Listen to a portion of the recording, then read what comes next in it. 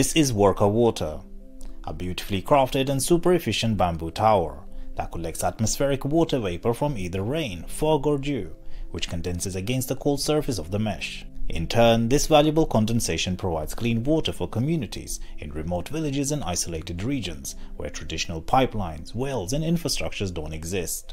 More specifically, this alternative water source is being implemented throughout Ethiopia, the tropical rainforest in Cameroon, as well as Haiti, Madagascar, Colombia, Brazil, India and Samba. Founded by Italian architect Arturo Vittori, Worka Water is a non-profit organization that's on a mission to create life-changing and sustainable solutions to some of humanity's most challenging problems. It does this by merging local knowledge and resources, visionary design and ancient traditions. In 2015, this forward-thinking sustainable method was first installed in Ethiopia. The non-profit's name was inspired by the Worka tree, a giant wild fig tree native to Ethiopia.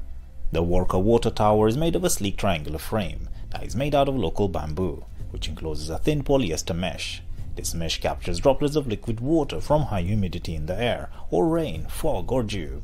These droplets trickle down into a reservoir located at the bottom of the structure. The tower's lower sections are shaded by a fabric canopy to prevent the collected water from evaporating. The canopy also serves as a place for the community to gather and sit under the shades.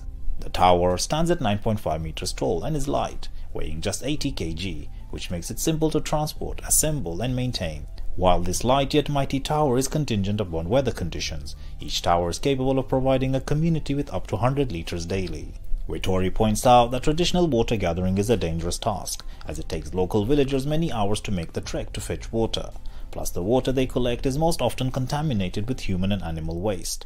In general, water scarcity reportedly affects over 1 billion people worldwide. That's all for today, and if you enjoyed this video, please follow or subscribe for more videos like these. I'll see you again very soon.